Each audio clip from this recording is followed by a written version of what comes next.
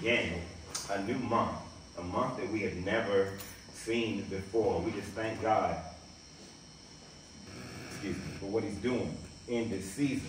And so this month I wanted to take some time and reflect on a particular thought with everybody. You know, we talk a lot about praying and, you know, the power of prayer, and we understand that prayer is our communication with the Father. But so many times life gets us into such a place and circumstance that our lives will try to tell us that we're not worthy to pray, or that we don't know how we ought to pray. So today and in this month, I want to do my best to come against those ideas and those attitudes so that we can all be reminded that prayer is our conversation with the Father.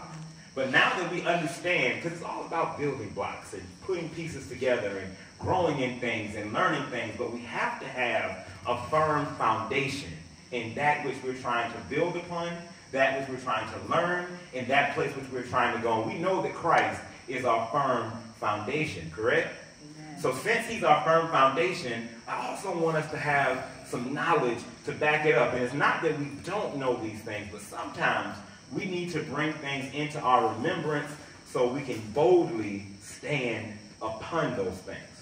Praying. Something so simple. You know, we were taught it as small children, probably by our parents or our grandparents, but I think we get to a point in life where we begin to take it for granted. Life will tell you that the world we live in today is very process-driven. It tells you that the only way to get to this is if you do this. There's prerequisites for school. There's prereqs for everything that we try to do. Gotta get. Now, there are some prerequisites in our relationship with Christ, but we must also understand that to have that relationship, there's an open invitation to whosoever will. Amen. And the reason that he did it this way is so that, and that's the kind of God we serve. Many, many years ago, when these ordinances were given, he made them in such a simple form that no matter what the world tries to tell us, there's a simplicity in Jesus. Whosoever will. Now, there's an outline for prayer. There's a model. There's some things we want to cover in prayer. But before we get there, he told us whosoever will. Yes. He didn't say that you got to reach this level of maturity in your life and this level of maturity in your relationship with him. Whosoever will. Wherever you are, whatever you're going through, whatever you're facing, whoever's told you different, whoever's told you contrary, no matter what your mind has told you, no matter what you're feeling in this moment, whosoever will. Yes. So if we lay that foundation of whosoever will, we've got to know who we're praying to and what we're expecting and what power and authority he has given to us. Yes. We refer to God as our Father, okay? We know that he's our Father, but he's not just a Father. He is our Father. We all, every last one of us, have a commonality. We all have an earthly father. You would not be here if you did not. So that's a father.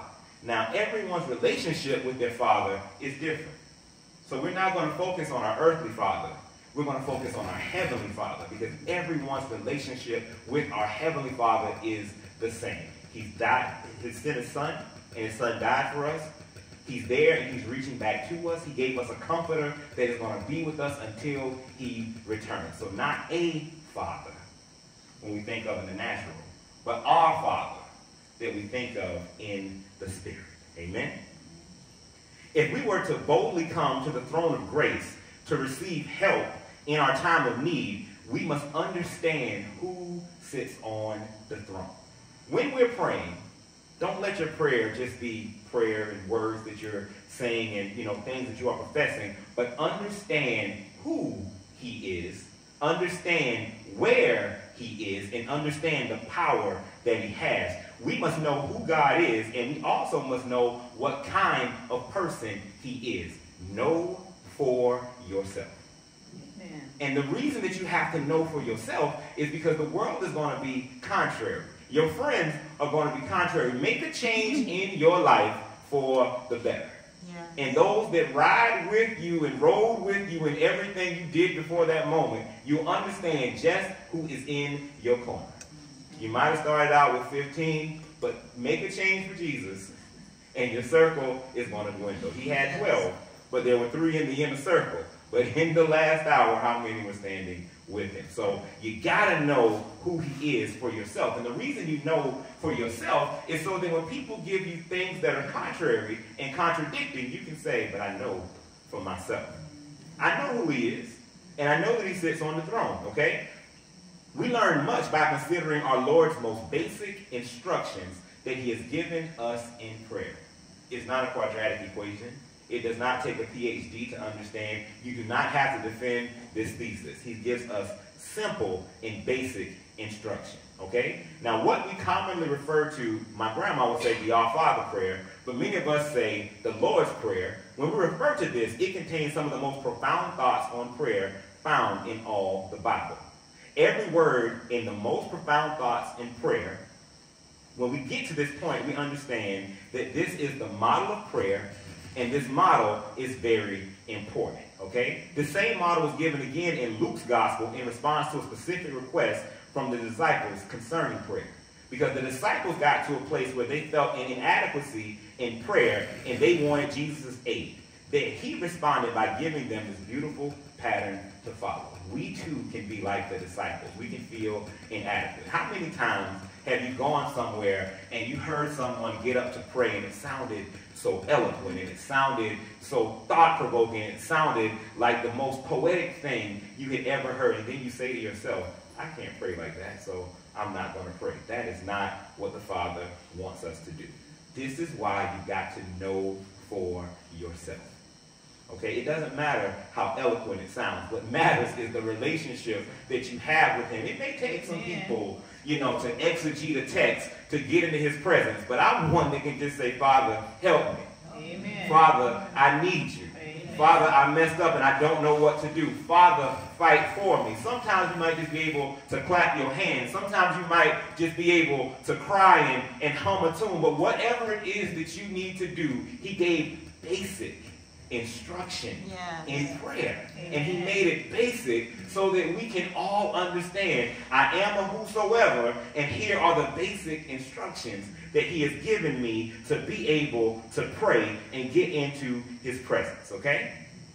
Now, all of us have experienced those beautiful moments, and then there's a person, Dr. Martin Lloyd-Jones, who contends that prayer is at the Lord's Prayer is actually an outline for prayer. This outline for prayer that is given is similar to the outline that I and many other pastors use when it comes to preparing a service. There's a sermon. There's an order and there's a way. And even in the Lord's Prayer, he gives us this order and this way, okay? And the way we look at the Lord's Prayer is divided into 2 major sections, okay? And there are 2 major concerns that we present to the Father in prayer. In the first concern, within the first 3 petitions, it is related to God's glory.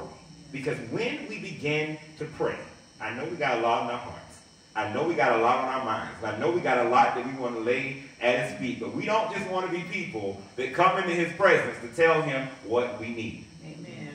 Now, we're going to tell him what we need because we need him and we need him to help us get there. But before we get into that, in the beginning, we want to take that moment and be focused on his glory. Why are we going to focus first on his glory? Because that gives our mind a chance and a moment to focus and to calibrate. That's why before we have church, any one of you that want to come out at 8:30, we have our intercessory prayer because we're praying to set the service and the day in order. So because it has to begin with prayer. But we don't just come in and rush to God. God, we need. In the beginning, we focus on his glory.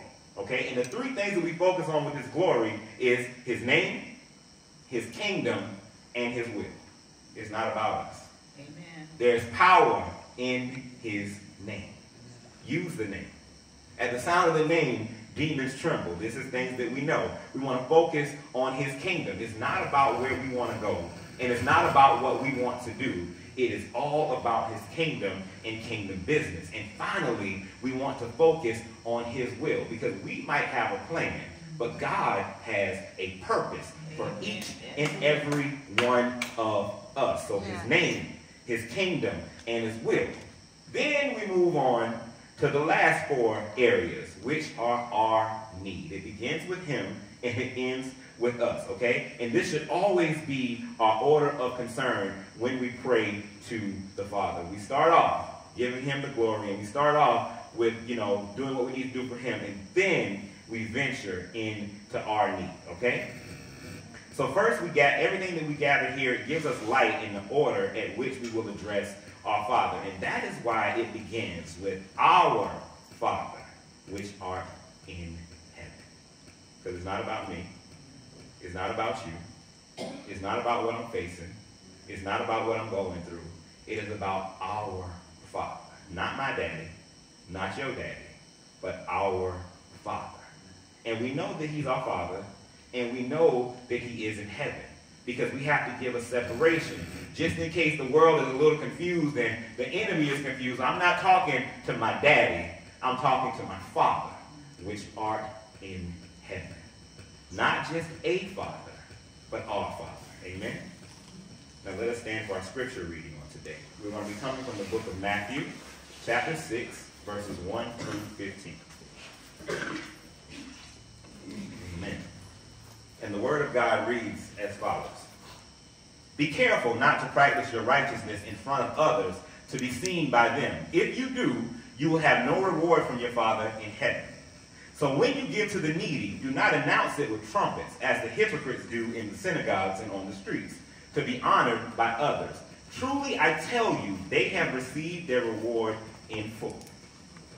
But when you give to the needy, do not let your left hand know what your right hand is doing, so that your giving may be in secret. Then your Father, who sees what is done in secret, will reward you. And when you pray, do not pray like the hypocrites, for they love to pray standing in the synagogues and on the street corners to be seen by others. Truly, I tell you, they have received their reward in full. But when you pray, go into your room, close the door, and pray to the Father who is unseen. Then your Father, who sees what is done in secret, will reward you. And when you pray, do not keep babbling like pagans, for they think they will be heard because of their many words. Do not be like them, for your Father knows what you need before you ask. This, then, is how you should pray. Our Father in heaven, hallowed be your name. Your kingdom come, your will be done, on earth as it is in heaven. Give us today our daily bread, and forgive us our debts as we forgive our debtors. And lead us not into temptation, but deliver us from the evil one. For if you forgive people when they sin against you, your heavenly Father will also forgive you. But if you do not forgive others their sins, your Father will not forgive your sins. Amen.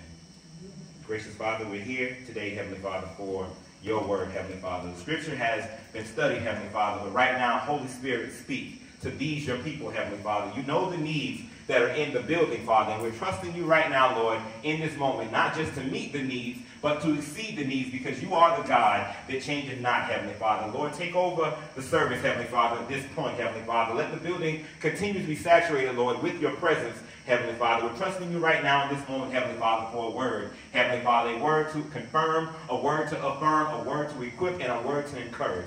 In the name of Jesus, we pray. Amen. You may be seated. Not a Father, but our Father. So we're going to lay some foundation so that we all understand who we're praying to, how we are to pray, and what we are to expect. The first thing that we've got to know is we must know that God is our Father. Whose Father is he? Whosoever will.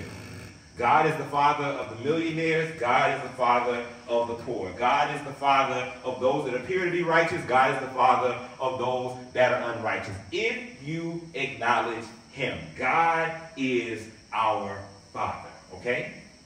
There are a few scattered references to God as Father in the Old Testament, but it was Jesus our Lord who really gave meaning to this address. of God as our Father. Jesus came from the bosom of the Father, speaking of God as Father in very personal terms. Know him for yourself.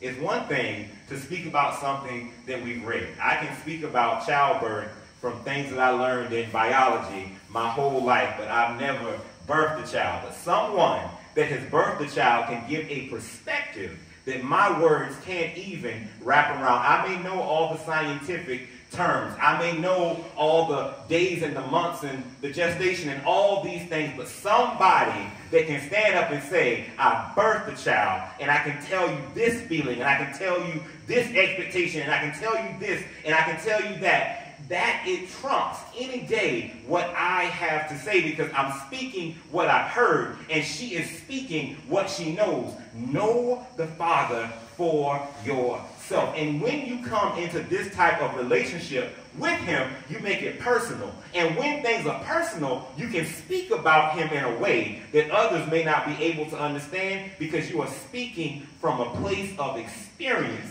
and your own understanding. Know what the word says, but also know him for yourself. Jesus came from his bosom, so when he spoke about him, he spoke in very personal terms, because he knew, he understood, and he was in relationship, okay?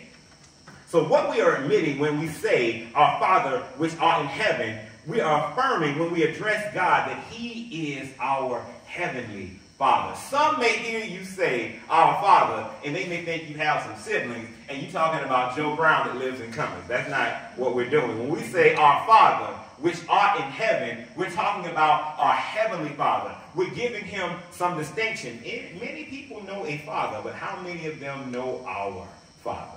So you give him the distinction that is needed, because you know who he is, and you know where he is, our Father which art in heaven. When we make that statement, our Father which art in heaven, we are referring to the resourcefulness of God. In that statement, we are acknowledging that our Father is resourceful. Why is it important for our Father to be resourceful? Just like it is for our natural fathers to be resourceful. As children, when we think about our Father, Daddy can do anything. You break your toy, you take it to Daddy, because Daddy can fix it. He might not know how, but the faith that you have in him being able to get it done, that's why you call him Daddy. So when it comes to our heavenly Father, when we say our Father which art in heaven, we are acknowledging his resourcefulness. And the root of the word Father includes the idea that he is the originator.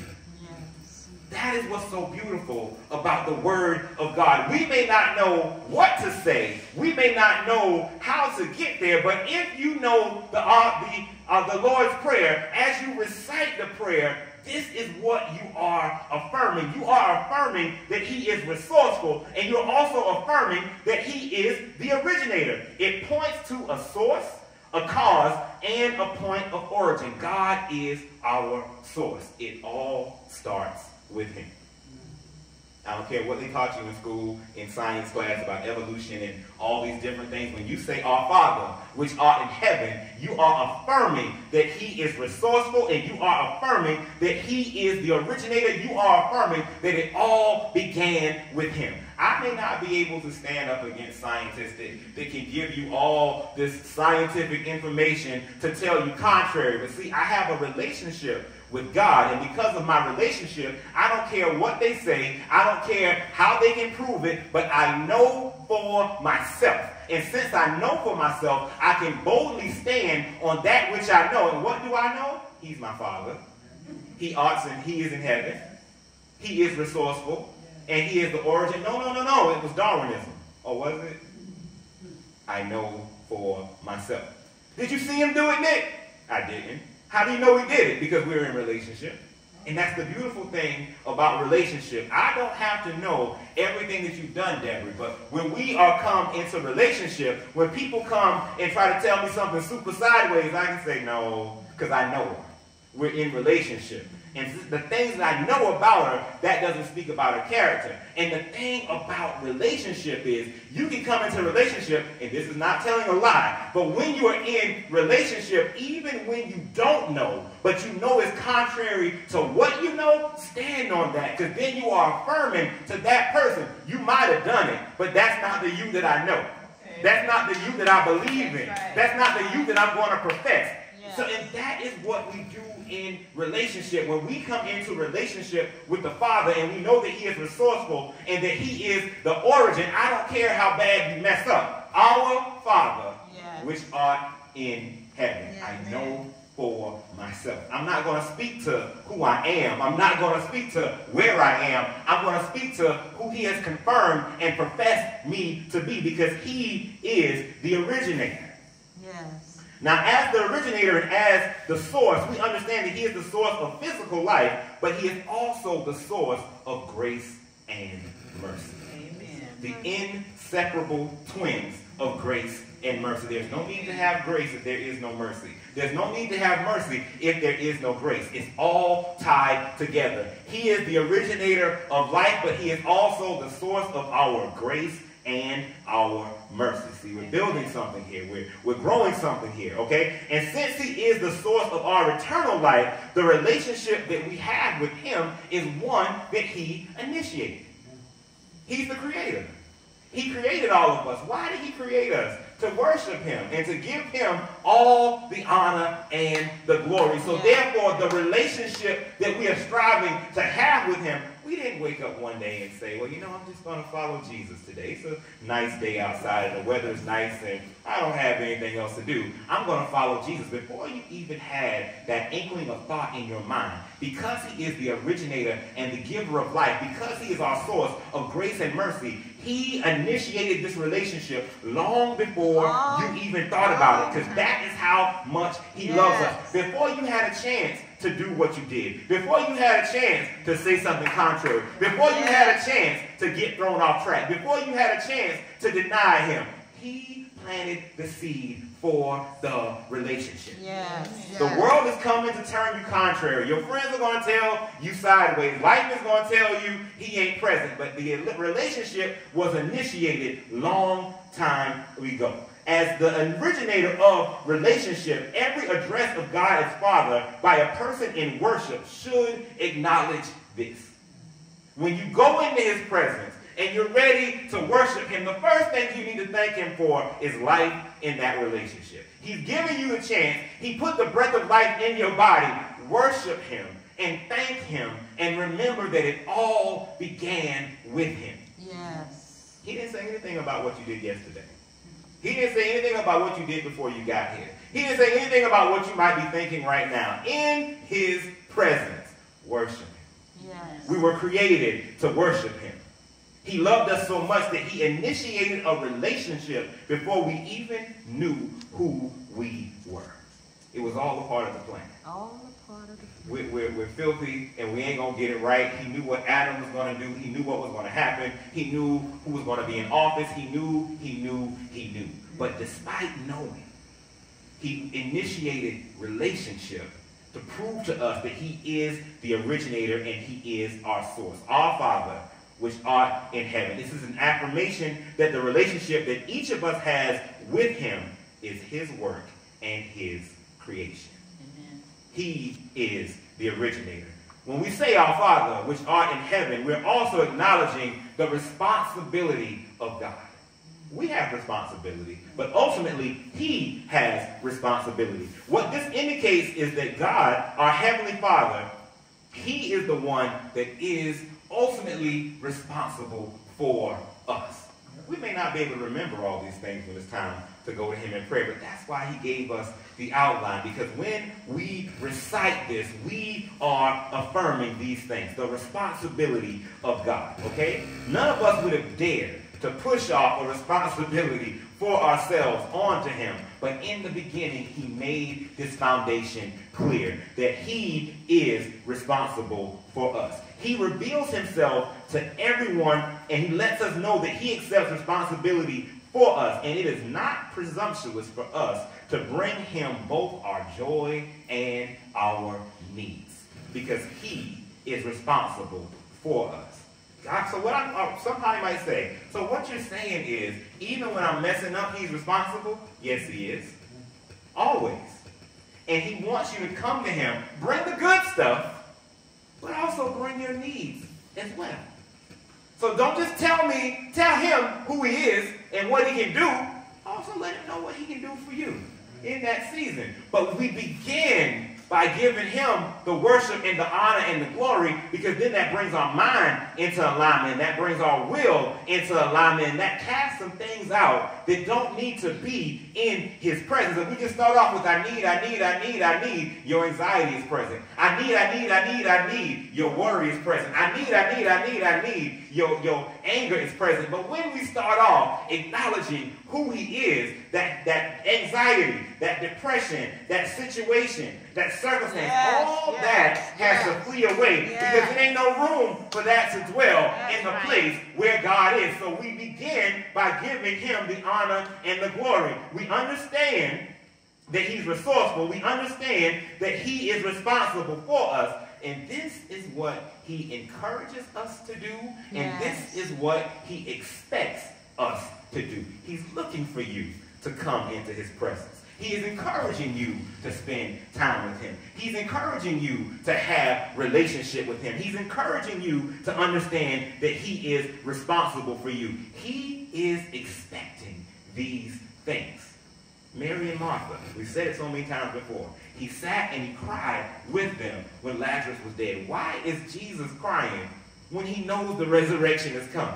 Because he wanted them to understand, you're going through it, and I understand. So when you're praying to me, don't just think that you're praying to somebody that has no clue. I understand. Yes. But I also know the resurrection is coming. So that's why I want you to bring your cares to me. That's why I want you to bring your concern to me. Because you can only see what's in front of you, but I can see what's on the horizon. So bring it to me. Let's have a few seconds of pity party, but we're going to get beyond that because I know what I can do. So we come scared, come hurt, come with your anxiety, but understand that those things have to take second place because he is resourceful and he also is responsible. When we say our Father, which art in heaven, we're also referring to the responsiveness of God, okay? We understand by his title that he is responsive. To address God as Father is to affirm that he is responsive with God's love to those whom he loves. When you reach to him, he reaches back to you. He is responsive. Now, does he always answer in the moment? He doesn't. But when he answers, it's perfect for your time and your situation. So when you come to him, knowing that he is a responsive God, you got to give him a perfected praise. And what that perfected praise is I don't see the answer right now, but I know that you can do it. So I'm praising you like I already have it because he is moved by our faith. He knows you don't see it. He knows you don't have it. But he wants you to acknowledge that you know that he can and he will. Yes. Okay? So we have to also, when we think about this, we have to think about the helpful word that he gave to Thomas. He said to Thomas, he that has seen me have seen the Father, because he is responsive. That's the kind of God we serve. It is safe to assume that God is just as responsive to our needs as Jesus is to everyone that he met. No one met Jesus with a need and left the same way they came. You don't have to come into his presence and leave his presence as you entered the room and as you came into the situation. He says, come broken. He says, come with your heartache and bring these things. But when you get into his presence, you lay those things at his feet so that your hands are free to receive that which he has for you. You can't receive for the Father if you're holding on to what you brought into his presence. So lay your petitions at his feet. Give him the honor, the glory, and the praise. And then let him know what it is that you are standing in need of. He that has seen me have seen the Father. Okay? So if you read the Gospels with discernment, you'll be reassured that Jesus was always accessible and responsive. when the lady reached for the hem of his garment. She didn't get a lot. She just got the hem. Now, how can the hem be enough to heal? Because she had faith. She knew his power. Yes. She knew what it took. But look at the method by which she went to him. She didn't stand up and yell and wave her hands and say, come to me. She crawled through the crowd. Yes. Because we've got to be in a posture to receive the promise. Get low when you go to him. Because it's not about me and it's not about you. But you got to acknowledge who he is and find your way into his presence, because he is accessible and he is responsive. Our Father, which art in heaven. We must know that God is our Father and he is in heaven. Okay? The phrase that the Lord added to our Father is very significant. It reveals some things about the God we pray to and things that we need to know if we are going to pray confidently. We have to know where he is and who he is. Don't look for him down here to find him here. He ought in heaven. By acknowledging that he is in heaven, what you are in turn acknowledging is the fact that it's not about here, it's not about what you're going through, but build your hope on the things that are eternal. Okay? We must also know his position. First, Jesus is saying that our Father is in heaven, and there's surely an affirmation for us that God is separate from the earthly fathers and their personalities. Okay? There is a distinction and there is a separation. Acknowledge your earthly father, but also remember your heavenly Father. And when we are doing this, okay, because our prayers are not to be addressed to our physical fathers, but to our spiritual Father. And secondly, what this is doing, we're acknowledging that our God is a sovereign God. It's not about me. It's not about you. But it's about who he is, and it's about where he resides. And also in doing this, we must acknowledge his power. Our earthly fathers dwell in our earthly homes. There's an address for this house, and we know where to find it. And there's a condition to this house. Some are nice and some are not. But our heavenly Father dwells in heaven. And by affirming these things, we're laying the foundation for our prayer. And when we lay the foundation for our prayer, this is what helps us to pray the way that we need to pray, so that we can receive that which we are looking to receive. So in conclusion, this month we're going to continue to focus on the Lord's Prayer. We're going to understand who he is. We're going to understand the power, and we're going to understand the way in which we approach the throne of grace. Let us stand together. Amen. Now we thank God for what he's doing through this series and through these lessons and through this understanding. Not just a Father, but our Father. Amen. So the doors of the church are open.